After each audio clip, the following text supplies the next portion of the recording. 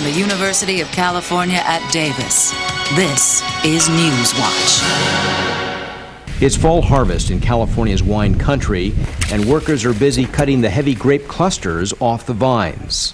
The ability to assess grape ripeness is essential for determining when to harvest. It's challenging to assess grape ripeness.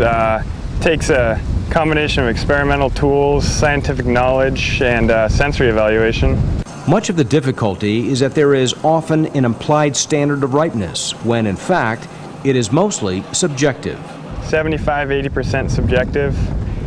You can do some scientific evaluation, serves as a guideline, but the baseline is going to be sensory evaluation. Doomstra says ripening can vary from one plot to another.